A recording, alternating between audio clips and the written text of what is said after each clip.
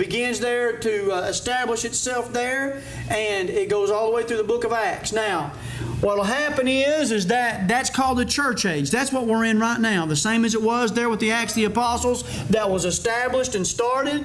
And the churches in Acts chapter 16, this church at Thessalonica, this letter here we're going through, the whole story about that's over there in Acts chapter 16. So you've got that going through with a timeline. At the end of this church age, which could be today, or it could be 10 years from now, or it could be 30 years from now. You say, Brother Jack, that's a long time. Who would have thought we'd be here right now? Nobody would have thought we'd be here in 2014. And I can remember saying, well, we may be there in 2008, 2010. I remember saying, but by 2020, there's no way we'll make it to 2020. We're on our way to 2015. So the Lord knows more than what we know. And the church age could be over, today. But it may be over in 2030. I don't know. But we're going through the church age right now. What's going to happen is at the end of the church age, there's going to be a catching away, which is what we talked about last week in 1 Thessalonians chapter 4. The dead in Christ and us which are alive and remain, if the Lord came back today, we would be caught up into heaven to ever be with the Lord. That's the rapture of the church, okay? That's different than the second coming.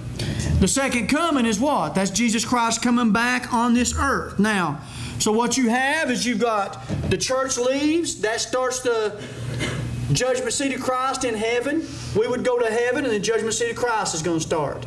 You say, well, what's going to go on happen on the earth? That's when the tribulation starts. So for 7 years, what you're going to have is you're going to have the tribulation down here on the earth, and you're going to have the judgment seat of Christ that's in heaven. At the end of that 7 years, Jesus Christ is coming back, and He's coming back on a white horse. That's the day of the Lord, and we're going to get into all that stuff this morning. And then at the end of that, then you're going to have a new heaven and a new earth, and Revelation 19 there, where you've got the marriage supper of the Lamb, and all that stuff's going to happen. And that's the timeline. And so where we're at this morning in chapter 5 is we're talking about the rapture, okay? We're talking about the rapture. We're talking about the catching away of the church, us being caught up to be with the Lord. Now, it's going to use this reference, the day of the Lord, okay? Now, the day of the Lord is a reference all the way from the catching away or the rapture all the way into the second coming of Jesus Christ. That's considered the day of the Lord also. And we're going to look at all these Bible references this morning. And all I'm trying to do is to get you to paint you a picture here that, all right, we're in the church age. The next event that's going to happen is the rapture. And then there's going to be a 7-year tribulation. And then Jesus Christ is coming back to earth. That's the second coming. So you have tribulation, or you have rapture, tribulation, second coming. That's the way it's going to be. And all that together is considered a part of the day of the Lord. Now, 1 Thessalonians chapter 5. 1 Thessalonians chapter 5, look at verse 1. The Bible says, "But of the times and the seasons, brethren, you have no need that are unto you." The times and the seasons of what? Chapter 4, we just finished the rapture. So that's what he's talking about. Look at chapter 4, verse 16. "For the Lord Himself shall descend from heaven with a shout, with the voice of the archangel, and with the trump of God. And the dead in Christ shall rise first. Then we which are alive and remain shall be caught up together with them in the clouds to meet the Lord in the air, and so shall we ever be with the Lord. Wherefore comfort one another with these words. But of the times and the seasons, brethren, you have no need that I write unto you." See there, he's talking about the rapture, what he was just talking about in the chapter before. He says, "For yourselves know perfectly that the day of the Lord." So see, there's the reference to the day of the Lord in connection with the rapture of the church. So it starts right there at the rapture, and it may say the day of the Lord and be talking about the second coming. It may say the day of the Lord and be talking about the tribulation. It may say the day of the Lord and be talking about the rapture, because it takes the whole day of the Lord, starts with the rapture, and it goes all the way through the tribulation to the second coming of Jesus Christ, okay? So, just read these verses down through here. "For when they shall say peace and safety, then sudden destruction cometh upon them as travail upon a woman with child." And that's talking about the tribulation. "And they shall not escape. But ye, brethren, are not in darkness, that day should overtake you as a thief. Ye are all the children of light. Talking about saved people. Talking about the people that was going to be raptured out in chapter 4. Ye are all the children of light and the children of the day. We are not of the night, nor of darkness. Therefore, now verses 6 through 11 here, which we'll get into next week, are going to tell you what to do since you ain't got to worry about going through the tribulation.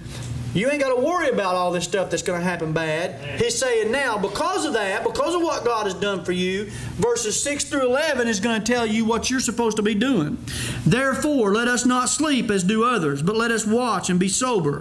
For they that sleep, sleep in the night, and they that be drunken are drunken in the night. But let us, who are of the day, Christians that's going to be raptured out, be sober, putting on the breastplate of faith and love, and for an helmet the hope of salvation. For God hath not appointed us to wrath. All right, hold your place right there. God's not appointed us to wrath. What is the wrath right there he's talking about? Look over at Revelation chapter 6. Revelation chapter 6. Revelation chapter 6 is the start of the tribulation. You've got chapter 4, you've got the church leaving in chapter 4, you've got the judgment seat of Christ in chapter 5, and chapter 6, which is going to be going on at the same time, is the start of the tribulation. And that's when you've got those 4 horsemen that show up, and this is the false white horse rider right here. This is the Antichrist. He says this, and I saw when the Lamb opened one of the seals, and I heard as it were the noise of thunder, one of the 4 beasts saying, Come and see. And I saw, and behold, a white horse. This ain't the white horse of Revelation 19. This ain't the same horse, all right? This is the Antichrist. He's showing up during the tribulation. And the Antichrist always shows up, and he's trying to pretend like he's the Lord Jesus Christ. Now it says, And he that sat on him had a bow, and a crown was given unto him, and he went forth conquering and to conquer. And that's what the Antichrist is going to do during the tribulation. All right, and he says, And when he had opened the second seal, I heard the second beast say, Come and see. And he goes through there, and he begins to open these seals, and he begins to talk about what's going to happen on the earth. Look down at the, go down to verse 14.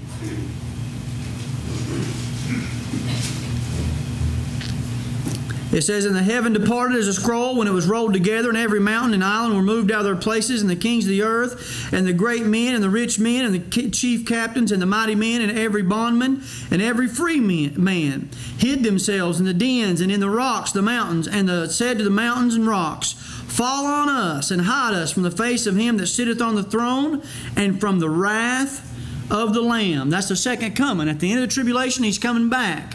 And you know why you're not going to have to worry about that? Because you're going to be with him. You ain't sitting here and letting him land on you. You're up there with him coming back. All right? That's why, and when he comes back, it's called the wrath of the Lamb. Verse 17, For the great day of his wrath is come, and who shall be able to stand? Now go back to 1 Thessalonians chapter 5. 1 Thessalonians chapter 5. Look at verse 6. Let's read it again with verse 6. Now, here's what you got in your mind now. You know during the tribulation, at the end of it, he's coming back to release his wrath on this earth. That's what he's coming back to do. Now, verse 6, Therefore let us, the people that left in chapter 4, let us not sleep as do others, but let us watch and be sober. For they that sleep, sleep in the night, and they that be drunken are drunken in the night. But let us, who are of the day, be sober, putting on the breastplate of faith and love, and for an helmet the hope of salvation. That's the armor of God that we're supposed to be putting on. He says, and why? He said, verse 9, For God hath not appointed us to wrath, but to obtain salvation by our Lord Jesus Christ, who died for us, that whether we wake or sleep. Remember chapter 4? He said those that are asleep, that God's going to bring with him, right? For whether we wake or sleep, we should live together with him. Wherefore, comfort yourselves together and edify one another, even as also ye do. We're not appointed to wrath. So, I don't know if you're here this morning and you're constantly worried about going through the tribulation, and am I going through the tribulation? Some people say we're not. Some people say we are. Listen, you know what God said? You ain't got to worry about the wrath of God. You're not going through the tribulation if you're saved. If you're saved here today, God's not appointed you to wrath, but to salvation. And that salvation is you're going to be caught up out of here when this tribulation starts. You've got the judgment seat of Christ that you're going to have to deal with, and it ain't going to be easy. But you're going to have to deal with the judgment seat of Christ. And that's where the work, your labor, what you've done here on this earth, that's going to be judged. And every man will receive in his body the things that he's done, whether it be good or whether it be evil. And so you're going to be facing the judgment seat of Christ in heaven while the tribulation's going on. But guess what? We're not appointed to wrath. You're not going to be down here during the tribulation. All right, according to verse 9 there. Now, let's go back. So that you kind of got this idea in your head how this thing works and this timeline and what's going to happen. Now we're going to go through and start looking at some references to what I was showing you. All right, first. Here's what I said. I said at the judgment seat of Christ, a reference to the day of the Lord can be a reference to the judgment seat of Christ. And you know that because the context of the judgment seat of Christ is your work is going to be judged. That's what's going to be judged, is your work that you've done here. Some things that you're going to have, you're going to get, we went through before, you're going to get crowns. All right, those crowns that you can earn, one of them is, look up in 1 Thessalonians chapter 2:19. One of the crowns that you can earn is people that you've won to the Lord. And the reason you know that is because that's what Paul says right here in chapter 2 of 1 Thessalonians. Look at verse 19. For what is our hope or joy or crown of rejoicing? All right, so what is your crown of rejoicing? Are not even ye, who? This church. Are not even ye in the presence of our Lord Jesus Christ at His coming. And so that crown you're going to get is at His coming, at the rapture, okay? After the rapture, you go to the judgment seat of Christ. Your works are going to be judged. You're going to receive a crown for everybody that you led to the Lord. You'll get a crown for that. And people that have not led anybody to the Lord, they're not going to get a crown for that. They're still going to get to go to heaven, but they're not going to get a crown for it. I mean, this ain't like it is down here on the earth. You know, it ain't junior pro basketball where everybody gets a trophy at the end of the year. The Lord ain't like that.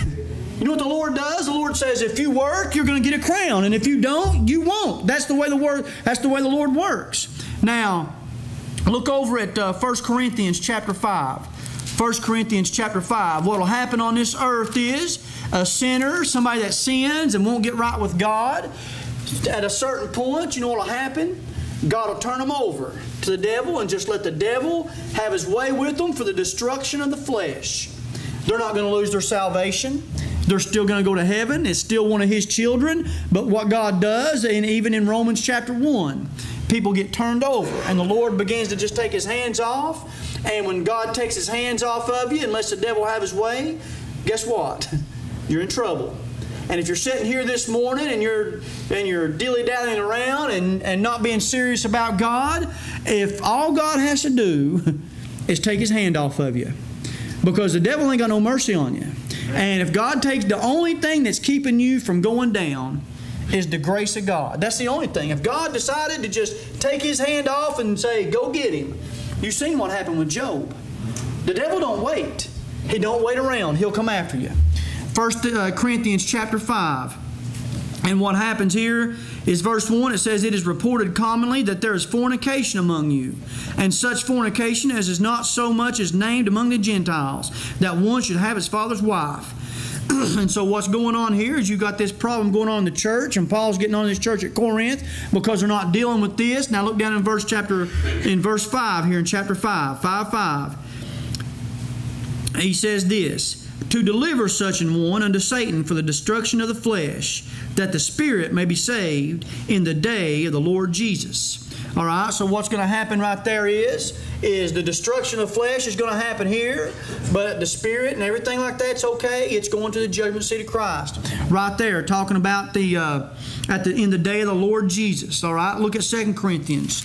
2 Corinthians chapter 1. And we were talking about the context of the judgment seat of Christ is getting a crown for people that you've won to the Lord.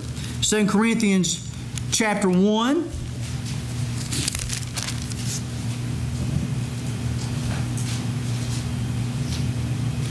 Verse 13, he says, for we write none other things unto you than what we read or acknowledge, and I trust ye shall acknowledge even to the end, as also ye have acknowledged us in part, that we are your rejoicing, even as ye also are ours in the day of the Lord Jesus. And so you see that rejoicing right there, which was, you take that with 1 Thessalonians chapter 2. He says, you're our rejoicing. You're our crown of rejoicing. And you see there it says at the end of that verse 14, the day of the Lord Jesus.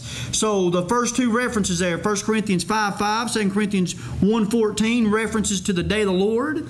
Those are references to the judgment seat of Christ. Look at Philippians chapter 1. Philippians chapter 1. So the day of Christ entails a whole time frame from the rapture all the way through to the second coming of Jesus Christ. Philippians chapter 1. Philippians chapter 1. Now, remember, what's going to be judged at the judgment seat of Christ is work, your works, your labor. Philippians 1, look at verse 6.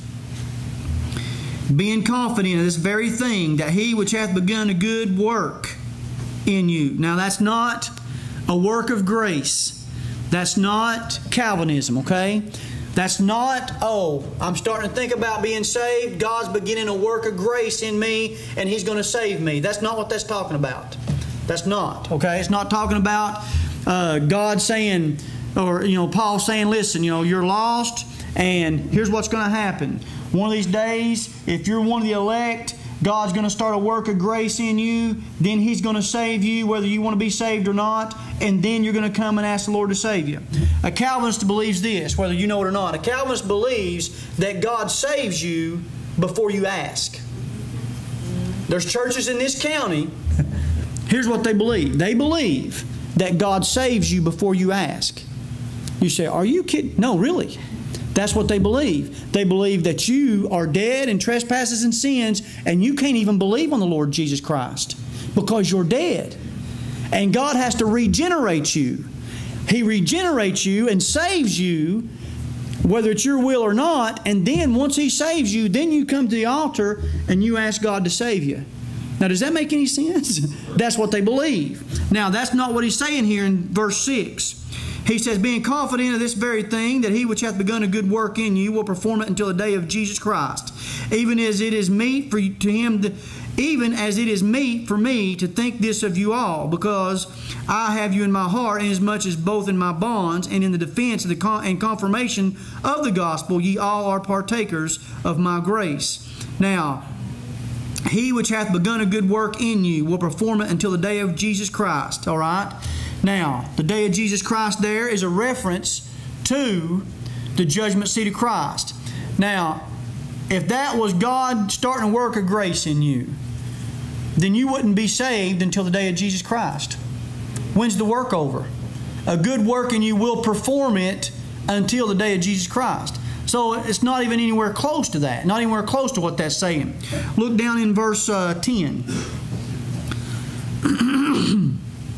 That you may approve things that are excellent, that you may be sincere and without offense.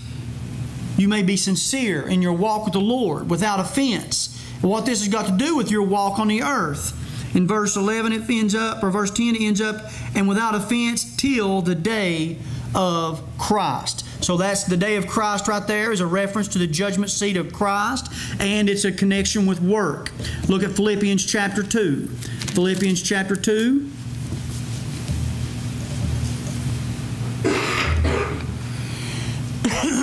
Chapter 2, Philippians 2, look at verse 16. Holding forth the word of life, that I may rejoice in the day of Christ, that I have not run in vain, neither labored in vain. And there's a connection there to labor, to work. That's the judgment seat of Christ. And that's why He's going to be able to rejoice at the judgment seat of Christ. So the judgment seat of Christ in reference to the day of the Lord, you've got 1 Corinthians 5:5, 2 Corinthians 1:14, Philippians 1:6 and 10, and then Philippians 2:16. So the day of the Lord is a reference to the judgment seat of Christ. Now the day of the Lord, and that's going on in heaven. And so what's going on the earth during that time in the judgment seat of Christ is a tribulation. All right, look at 2 Thessalonians. Go to 2 Thessalonians chapter 2.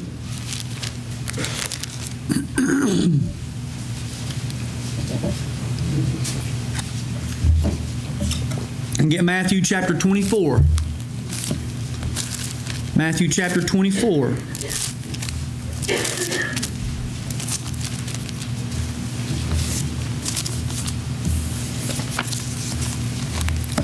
2 Thessalonians chapter 2.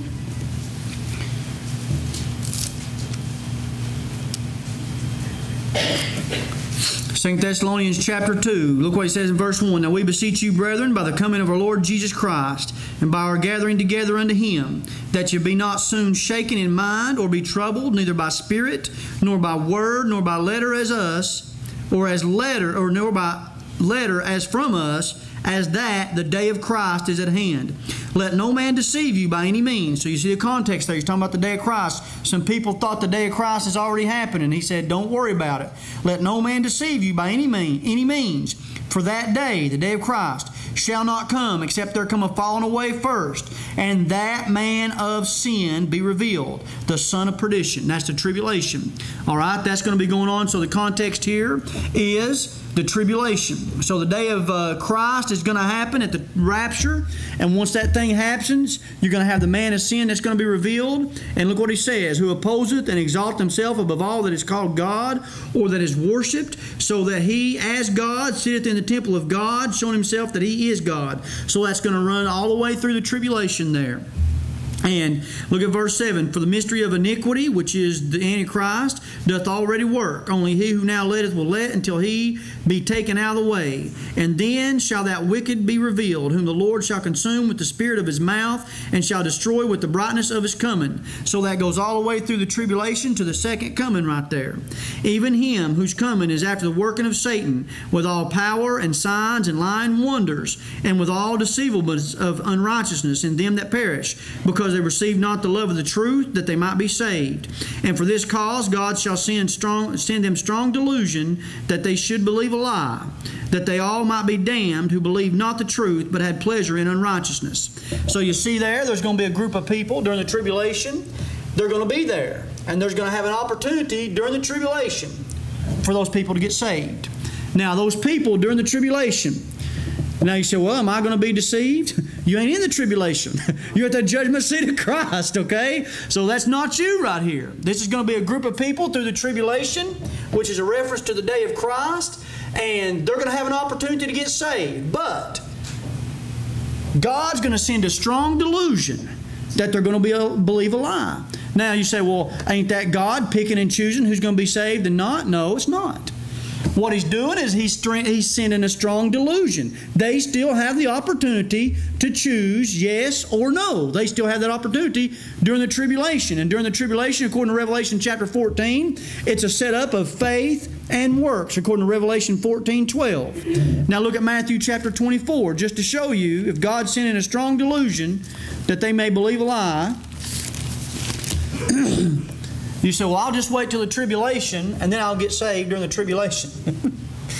If you're not going to accept it right now and you know the truth, you're going to be in trouble. Sit there. You don't want God against you. God's for you right now. He's wanting you to be saved. You get to the tribulation, those that rejected the truth, according to 2 Thessalonians, He's going to send a delusion that you're going to believe a lie. You'll have God against you. The best thing to do for a man is just get saved right now. Matthew chapter 24. The context here is the tribulation. Look at verse 29 first. Matthew 24:29. Immediately after the tribulation of those days. So that's the tribulation here. Look at verse 13. But he that shall endure unto the end, the same shall be saved. That's not the end of your life. People use that verse right there and say you can lose your salvation, because if you don't endure the end, you're going to lose your salvation. Everybody sitting in here has heard somebody say that. It's not talking about the end of a life. It's talking about the end of a period of time. It's talking about the end of the tribulation. This is a tribulation passage. People that are here, they do have to endure to the end. That's why it's so hard to be saved during the tribulation. It is faith plus works, according to Revelation 14. And so you have a reference there to the day of Christ in 2 Thessalonians, and the context is the tribulation, all the way to the second coming. So you see, this day of the Lord is going to start at the rapture, go through the judgment seat of Christ, through the tribulation, and it's going to culminate at the end, at the second coming of Jesus Christ. All right, look in the Old Testament now, the second coming.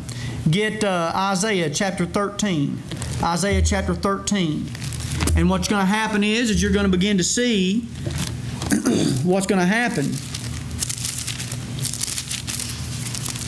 during the second coming. Now, So what I've showed you so far is the judgment seat of Christ, okay? Follow me here.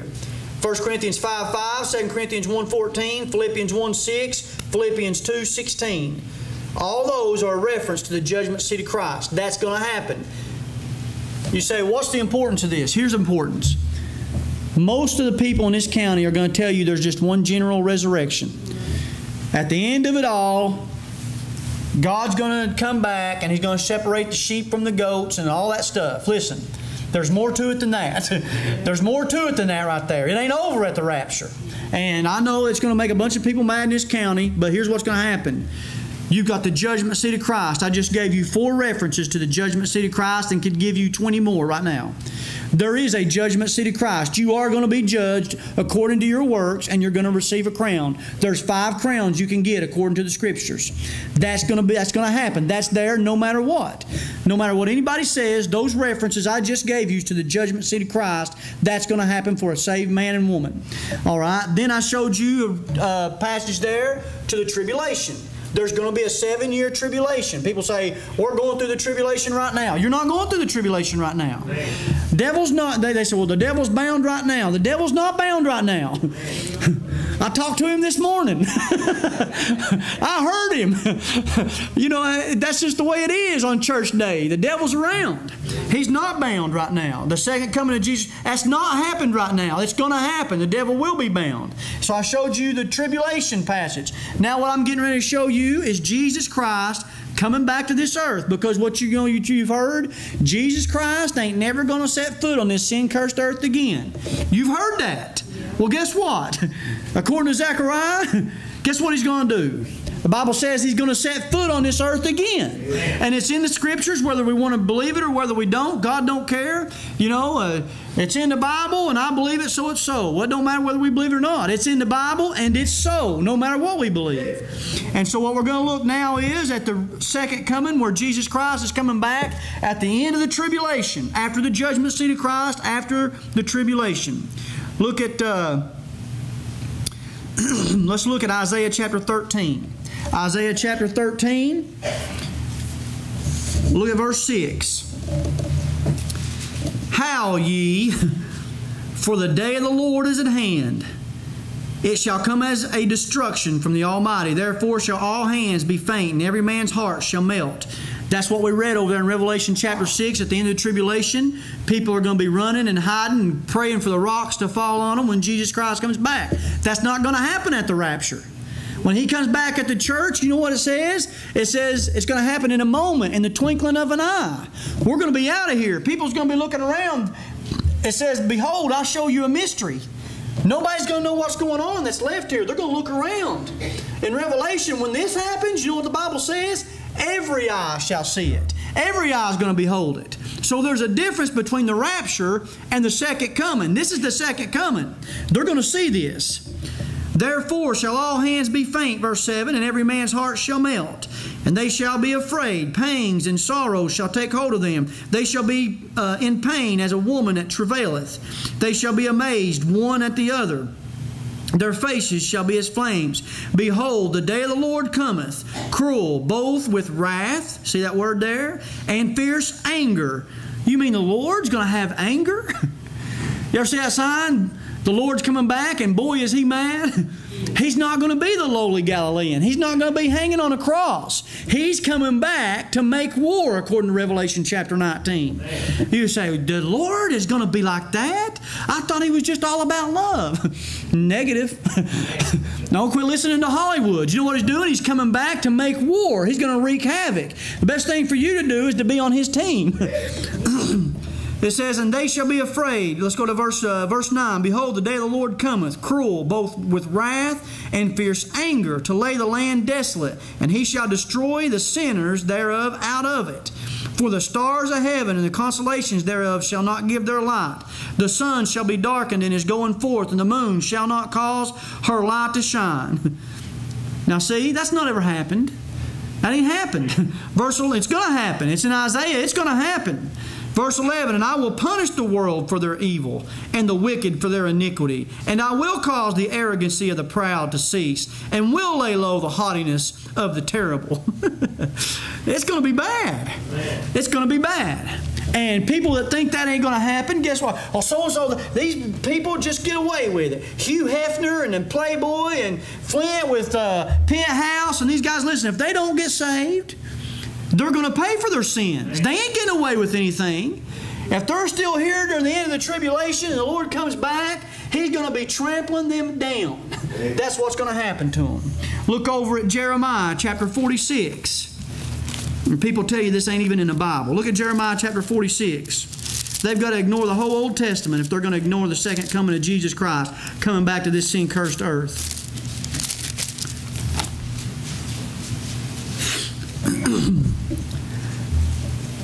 Jeremiah chapter 46. Jeremiah chapter 46, look at verse 10. For this is the day of the Lord God of hosts, a day of vengeance, that He may avenge him of his adversaries. And the sword shall devour, and it shall be satiate and made drunk with their blood. For the Lord God of hosts hath a sacrifice in the north country by the river Euphrates. He's coming back. You know what's going to be on His sword? Their blood. That's who's going to be on their sword. That's Jeremiah 46. Look at Joel chapter 1. Go a couple more books over to your right. Joel chapter 1. Ezekiel, Daniel, Hosea, Joel. Joel chapter 1.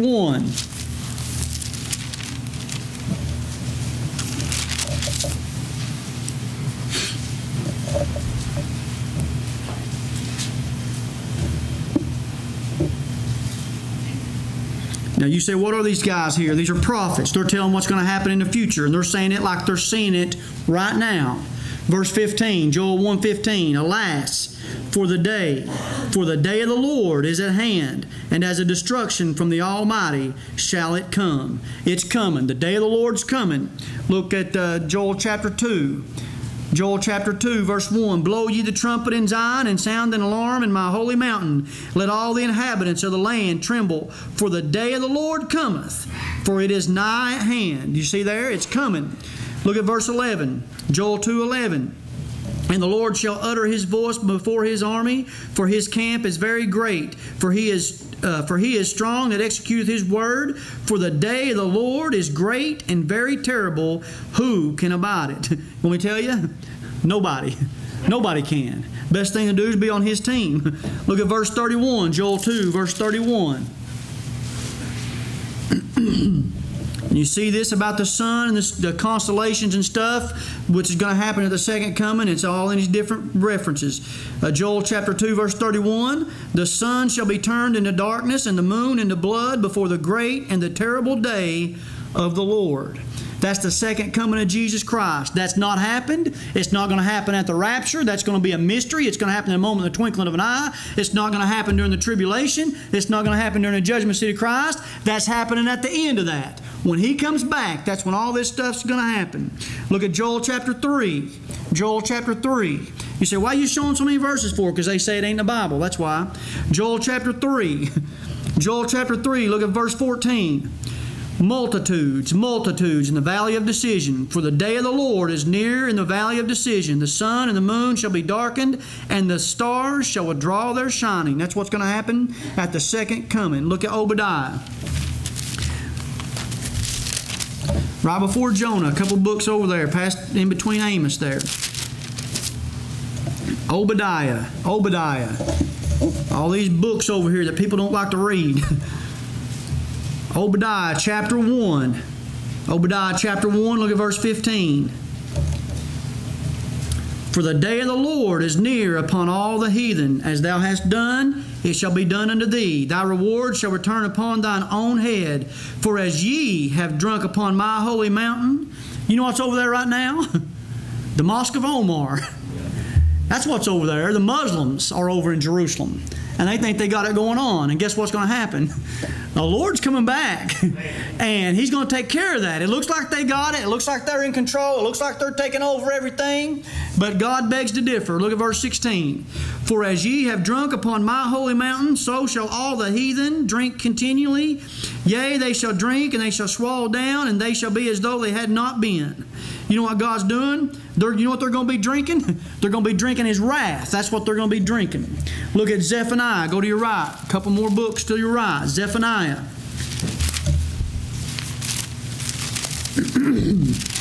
Zephaniah chapter 1. Zephaniah chapter 1, look at verse 7. Hold thy peace at the presence of the Lord God, for the day of the Lord is at hand, for the Lord hath prepared a sacrifice. Yeah. Yeah. They're coming to the supper, all right. They're going to be the supper. Zephaniah chapter 1. Zephaniah chapter 1, look at at the end of verse 7. He says, for the Lord hath prepared a sacrifice, He hath bid His guests. Look down at verse 14. The great day of the Lord is near. It is near and hasteth greatly, even the voice of the day of the Lord. The mighty man shall cry there bitterly. That day is a day of what? Wrath. God's not appointed us to wrath. Praise the Lord. That day is a day of wrath, a day of trouble and distress, a day of wasteness and desolation, a day of darkness and gloominess, a day of clouds and thick darkness. That's what the day of the Lord is. Look at Zechariah chapter 14. Two more books over to your right. Zechariah chapter 14. The Lord ain't going to set foot on this sin-cursed earth again. That's what they say. When they deny the second coming of Jesus Christ coming back here and setting up His reign on the earth, they deny 500 references in the Old Testament. They just take their Bible out. Look at Zechariah chapter 14, verse 1. Behold, the day of the Lord cometh, and thy spoil shall be divided in the midst of thee. For I will gather all nations. You know what I've got marked on top of there? America. America's turning its back on God. He ain't sparing America. The only way you get spared is to get saved. For I will gather all nations, that means America too, against Jerusalem to battle. And the city shall be taken, and the houses rifled, and the women ravished. And half of the city shall go forth into captivity, and the residue of the people shall not be cut off from the city. Well, that's bad. Look at verse 3. Then shall the Lord go forth and fight against those nations, as when He fought in the day of the battle. Verse 4, and His feet shall stand in that day upon the Mount of Olives. Where's it at? Which is before Jerusalem on the east, and the Mount of Olives shall cleave in the midst thereof toward the east and toward the west, and there shall be a very great valley, and half of the mountain shall remove toward the north, and half of it toward the south. You believe He's going to come back on this sin-cursed earth? Yeah. He's going to land on that mountain, and that mountain's going to split in half, and there's going to be a big valley. And guess what? The Lord's going to begin to wreak havoc on this earth. Look at Isaiah chapter 63. Got two more references. Get Isaiah chapter 63. Isaiah chapter 63. Go back to your left. Isaiah 63.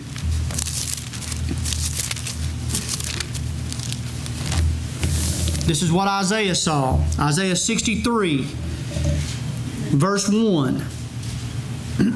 Isaiah 63, 1. Who is this that cometh from Edom with dyed garments from Bozrah?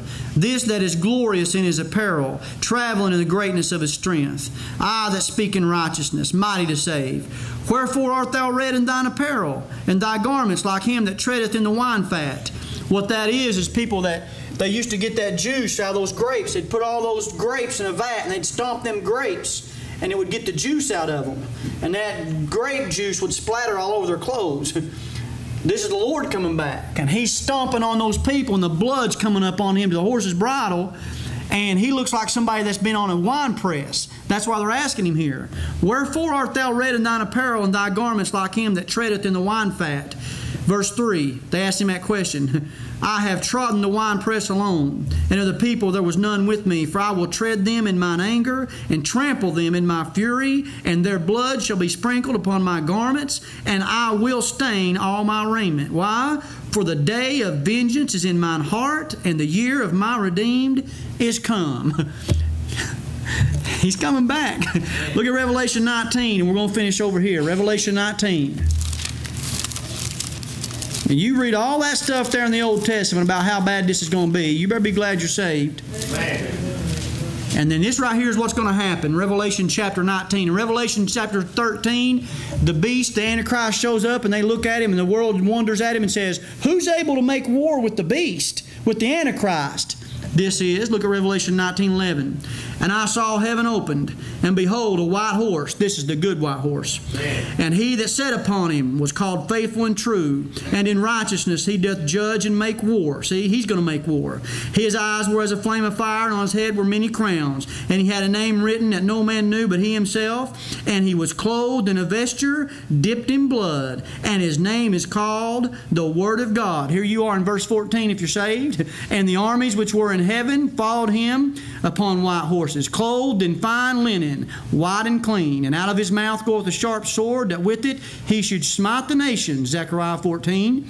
And he shall rule them with a rod of iron. That's the 1,000-year reign. He shall rule them with a rod of iron. He treadeth the winepress of the fierceness and wrath of Almighty God. And he has on his vesture and on his thigh a name written, King of Kings and Lord of Lords.